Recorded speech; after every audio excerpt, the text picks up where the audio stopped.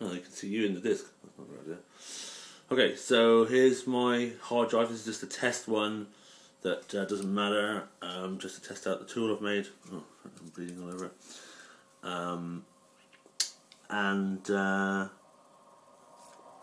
Yeah, this is just to test out the tool. And then at some point, I'm probably going to try it on. There's a train going past. At some point, I'm going to try it out on another hard drive, which I don't care about, but that I haven't already taken the platters off. This one I have. So this is the fantastic platter removing tool that I've made from a tin of Sweetcorn, as you can probably tell. The tin happens to be pretty much the right size. I'm cutting myself everywhere. Okay, this is dangerous work. Watch your fingers. The tin happens to be pretty much the right size to exactly fit over the platters. This is a Waitrose Sweetcorn tin, but I think it's probably a standard size.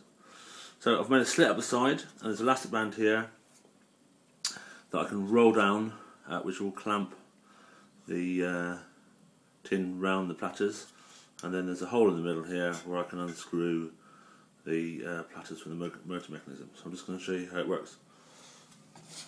So here's my drive. I've already removed the head piece. Like I said, this is just a test one, so I would be putting something underneath the heads to stop them touching each other, and be very careful. This one I've obviously knackered already. So this goes over the top of the platters, like so, and then simply roll the elastic band down to tighten it up.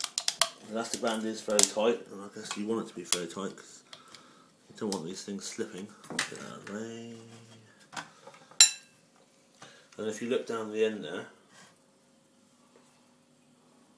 can you see it? Well, you can't quite see, but in there you can obviously get to the screw.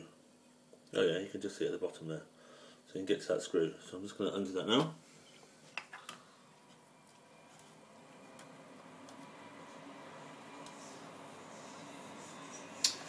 I haven't quite worked out what to do about that. Probably we can use some blue tack to hold on to the screw. And then the idea is that you can just lift this up and put it straight onto the new drive without rocking it around, otherwise the disc in between the platters will start to wander about. And the idea is it would go straight back onto the other drive, and you pop it back on, and you'd carefully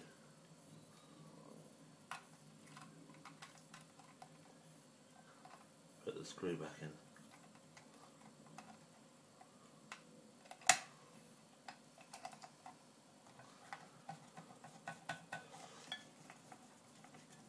How are we doing on time? 3.5 minutes. Oh, okay, that's right. And then obviously you just lift the elastic band back up again.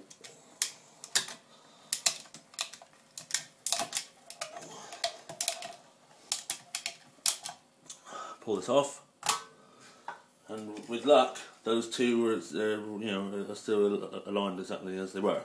So my next plan is to find another laptop hard drive, just an old one like this, but that's still got data on that works, and make sure I can plug it into the computer. And then basically I'm going to try using this tool to take the platters off and then put it straight back onto the same hard drive, and see if I can read data back off it. That's the plan. So I know you can buy the tools in the shops, and they're, I don't know, £200-300.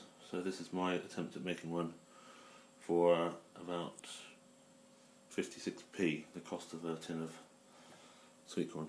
At the very least, I'll have some nice Sweetcorn.